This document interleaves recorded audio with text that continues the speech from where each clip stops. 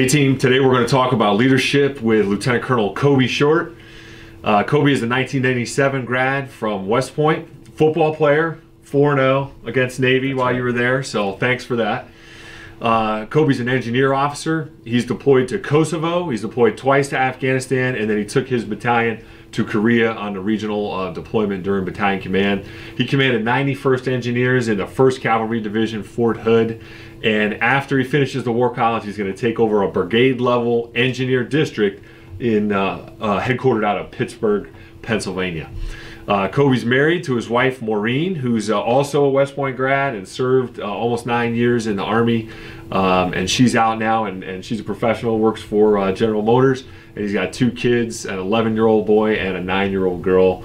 So great Army family there. But so Coby, as a battalion commander, you know, you commanded 91st Engineers. What did you look for or expect from your junior leaders? I think what I expected, 2 things come to mind. One is positivity, I'll use that word, and then attitude.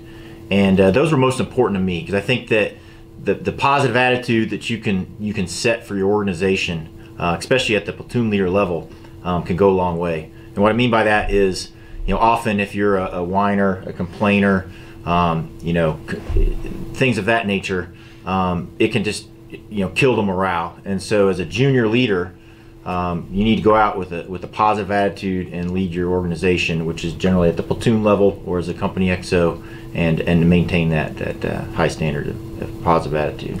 So that's great, because it takes the pressure off. Like, yeah. You don't have to come in and be the expert. You don't have to have all the answers.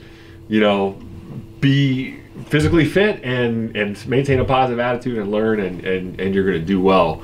So let's go back a little bit farther. If you could go back to talk to Cadet Coby Short, what would you tell him to set him up for success in his career? Yeah, Cadet Coby Short. Well, I think I'd heard you said before, part of it's just surviving, but in general, you know, the thing that I think stays with you, if I could go back, is to learn those lessons about how to, 1, lead peers, and then 2, how to be a follower.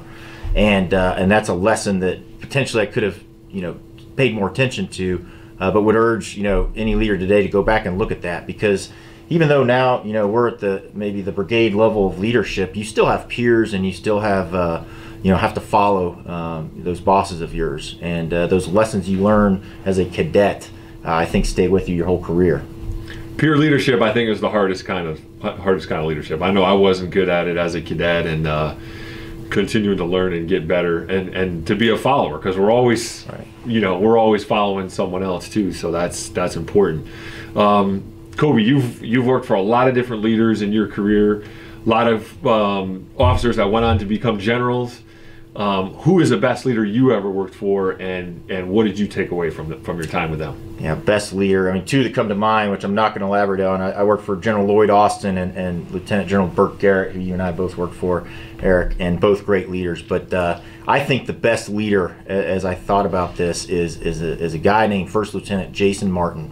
And Jason Martin was my first company executive officer when I came in to Fort Campbell, Kentucky. Haven't talked to Jason in 20 years. But he set an impression, and what he did is, you're so impressionable as a second lieutenant when you show up to a unit, and Jason had a high standard. He set the bar high, and he, like we just talked about, was leading peers, you know, 3 different platoon leaders, and his hard work, the way he treated, you know, his peers and the company, and the way he was a selfless servant to the company commander, really, I think, set me off on a path where, you know, it led me to personal success, and then the success of the organizations I've been a part of. So Jason Martin, you know, believe it or not, though we only crossed paths for a small portion, I was such an impressionable lieutenant that I would say Jason Martin was the best leader I've been around. Yeah, that sounds like he made a great impression on you. I know the lieutenants in 3rd of the 502nd, the senior lieutenants, made a huge impression on me, and a lot of them are very successful in the Army now.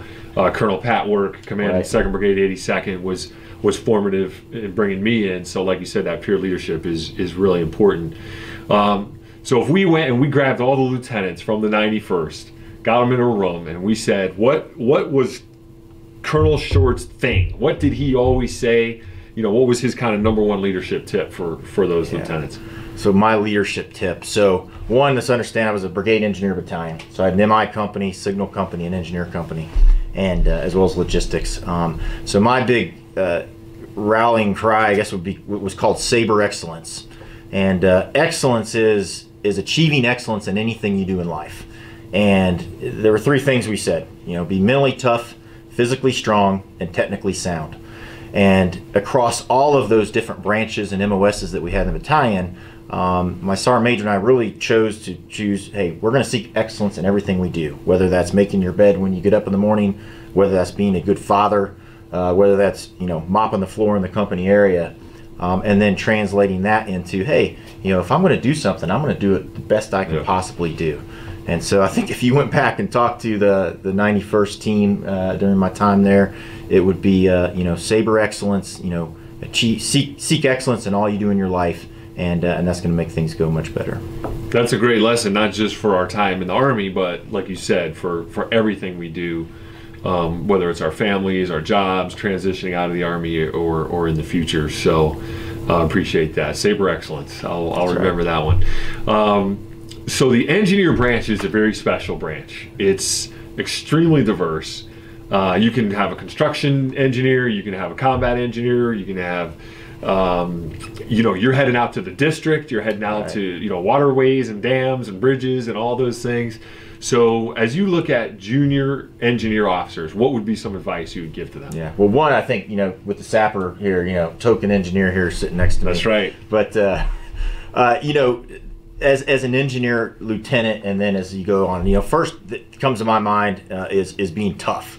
Now that's one thing, and a master of our trade. And so as an engineer officer, you're expected to kind of have the mental capacity to handle some of the things Eric just talked about with dams, waterways, bridges, construction.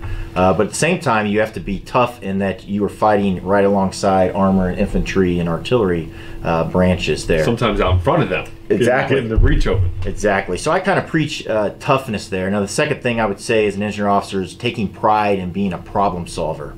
And as a lieutenant, I worked with Eric a little bit there, but I was advising a lieutenant colonel or a battalion task force, as a captain advising a brigade commander. And so ensuring that the maneuver force understands what you bring as an engineer to the fight is very important. And so again, back to one, being tough, and 2, being a problem solver are the 2 things as an engineer branch that I think you have to possess to see success. Yeah, those are great. Those are great. So Coby, it's been thanks for being here today. Thanks for your leadership through the years. We're going to be side by side there in command. You'll be in Pittsburgh, and I'll be over in Kentucky, just a little bit away. And thanks for being on Lopez on Leadership today. Thank you, Eric.